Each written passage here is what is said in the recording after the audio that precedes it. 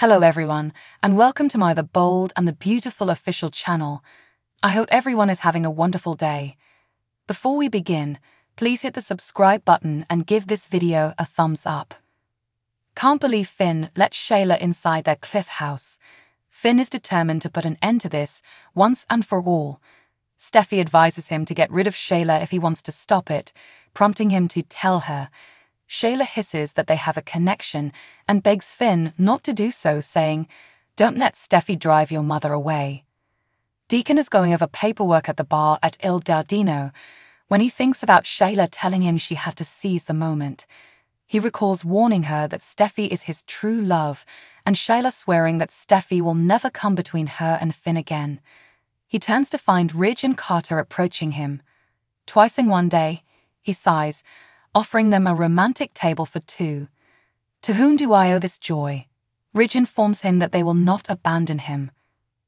Ridge only wants to chat about his insane girlfriend, despite Deacon's offer of stuffed peppers. Carter tells that Steffy has opted to return to the cliff home, putting her life in peril. They are aware that Sheila is plotting her next move.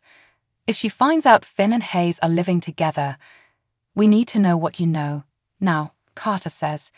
Deacon is adamant that he has nothing to do with Sheila. Ridge is only concerned with his daughter's safety. She is in danger due to a lady he knows better than anybody else. Ridge, father to father, asks Deacon to let him know if he knows anything. Deacon gives a nod. Wyatt at Spencer Publications is distraught by Steffy's decision to return to the cliff house with the kids. "What is she thinking?" he exclaims. Liam has no idea, but he's back to fretting about their safety. Wyatt screams that Sheila poses a major threat to her and the children. Liam believes Steffy is refusing to let Sheila tear her family apart any longer, but she is putting herself back in harm's way. "I can't let that happen." Wyatt informs his brother that Steffy has returned to Finn's home. Is it possible that he is upset that she has reconciled with her husband? Liam is adamant that this is all about safety. Wyatt observes that Steffy's presence at Eric's was ideal for Liam, who desires another chance with her. Finn informs Sheila that she will be unable to attend the cliff house. He only took her in because she arrived up unexpectedly and uninvitedly. Sheila was simply there to see him. Steffy snatched his son and fled, she claims. Finn is irritated that she left because of her. "Do not come anywhere near us, Kelly or Hayes," he says, grateful that she spared Kelly. Sheila looks around at Steffy, who is defiantly sticking out her chin. Steffy sneers at Sheila as she continues to work on Finn. Sheila informs Finn that Steffy is using their relationship to obtain what she wants and justify her departure. Steffy exclaims, "You've got to be kidding me." Sheila apologizes to Finn for her faults, but he embraces her. They have a link that nothing and no one can ever sever, not even Steffy. The two women exchange glances across the room. Deacon insists at Il Giardino that he knows nothing about Sheila and has had no touch with her. Ridge, like Carter, does not believe him. Ridge threatens that if he discovers he is lying, they will have a serious problem. Deacon insists he would never compromise Ridge's family's safety. Ridge threatens to make him pay if anything happens to his grandchildren. Liam accuses Wyatt of attempting to convert his worry into a tumultuous love triangle at Spencer. He is very concerned. Wyatt claims he's been very open about his feelings for Steffy recently, saying he'd want to create a life with her and Kelly again, so he must be really disappointed that she's returned to Finn. Sheila tells Steffy at the cliff home that they're both moms and have that relationship with the children they gave birth to. "We would do anything at all to protect that life. There is nothing that can take that away," she said of her instinct. Finn steps in front of Sheila and says, "You need to go." Sheila reminds him that Steffy abandoned him. "Because everywhere I go, you follow me," Finn explains. "I'm not going to ask you again," he says, explaining that it stops now. "Leave. He won't let her torture Steffy much longer.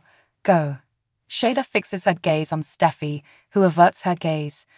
Wyatt annoys Liam at Spencer by wondering how he ever got Hope and Steffy. Then he claims to be only concerned. Liam reveals he was hoped for another opportunity with Steffy, but if she's going back to Finn, that's probably not going to happen.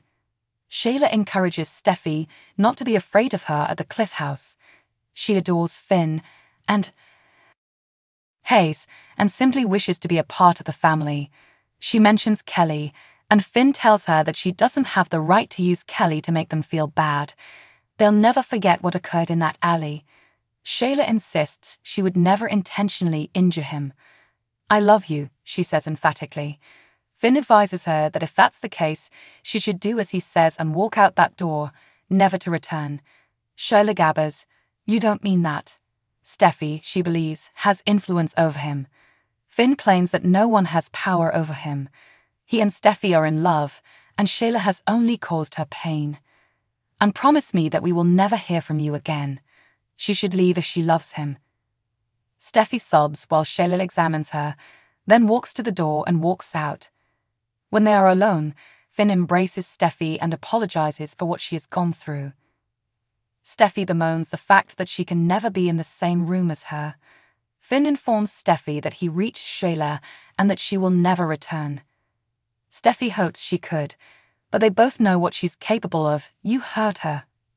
"I love you, Finn," Steffy adds, "but I can't do this anymore." What exactly is Eric Forrester up to?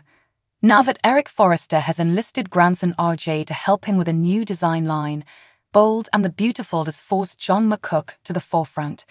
Eric has informed RJ that he requires his assistance due to arthritis, the mysterious man. But what exactly is Eric going through? Is he genuinely suffering from arthritis? What is the significance of this design line to him? Is he going to recover his Forrester Creations office? Soap Hub polled B&B viewers to find out what they think is going on with the Forrester patriarch. The rule of Occam's razor. What exactly is Occam's razor? It's referred to as a philosophical tool for shaving off unlikely explanations. In other words, the most likely explanation for what's going on right now is the truth. So if Eric claims to have arthritis, that's exactly what he has. However, only 10% of you believe this to be the reality. Eric went on a rant about how his office had been taken over by pretty much everyone in the firm. He noticed Pam and Charlie eating lunch in there as well. According to 14% of you, Eric's displeasure stems from his feeling disrespected. There was a time when his office was considered a sacred area. It's one thing for Steffy to work from there, but it's another thing entirely for other characters to use it as a post-workout locker room. Enough. The remainder of you, almost 76% of votes, feel Eric is involved in something far more serious. He claims to have arthritis, which he most likely has. However, he may have a much more serious health problem. Is he seeking for a way to pull RJ into the family business, or is it the other way around? Is Eric attempting to teach Ridge, who disagrees with his father in certain areas, a lesson? Is Eric interested in designing another line to assist Forrester Creations, perhaps because it is in financial trouble? Everything is feasible. Thanks for watching. If you like this video, so please don't forget to subscribe my channel and don't miss any update.